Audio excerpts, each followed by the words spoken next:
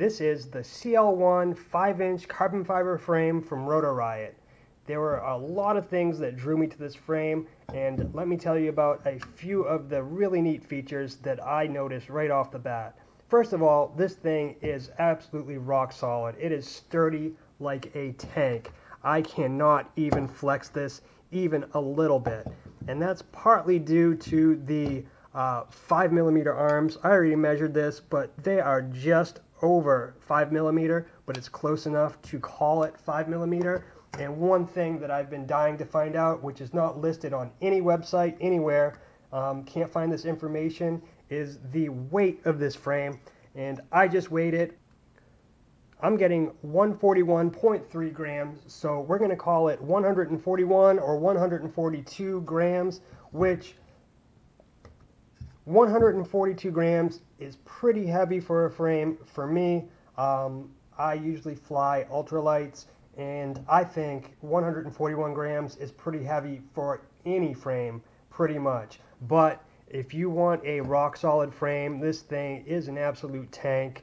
I'm going to show you really quickly how to put it together, but some of the other really neat features that they have here are it has both sets of mounting holes for 20x20 and 30x30. It has an extra set of 20x20 mounting holes in the back if you're going to use a 20x20 VTX like I'm going to be using for my build with this. It comes with 30mm standoffs. It has a set of TPU printed micro camera mounts, which is pretty much what I use anyways, and they work really well, so I don't have a problem with that. There's a couple things that I did notice that I'm not too sure about. For instance, they don't have a circular cutout in the back for your antenna or your pigtail to come through. Another thing is this mid plate here, this is all one piece, and you can see these little spots that stand up. These are built into the frame, and they are little threaded grommets, and that is what your arms screw into. And there's this bottom plate, the screws go right through the bottom plate, the arms, and they screw directly into the mid plate here, and so it's held together with these little threaded grommets.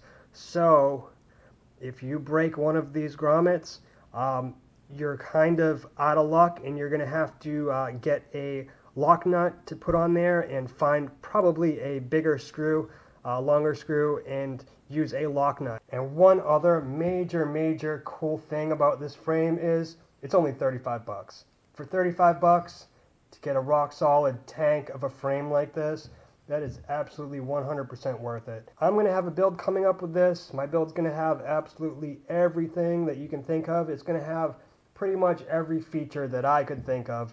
So I can't wait to use this frame. I think it's really neat looking, and for the price, you pretty much can't beat it. So this is the Rotor Riot CL1, and I'm going to show you really quick how it goes together.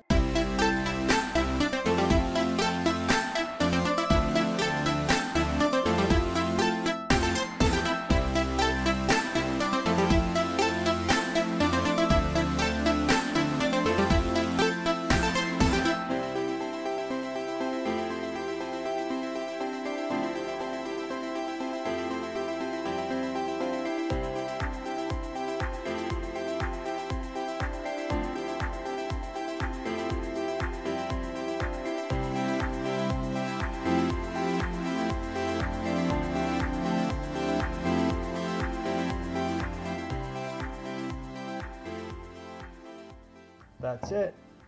That is the CL1. So that's pretty much it. Thanks for watching.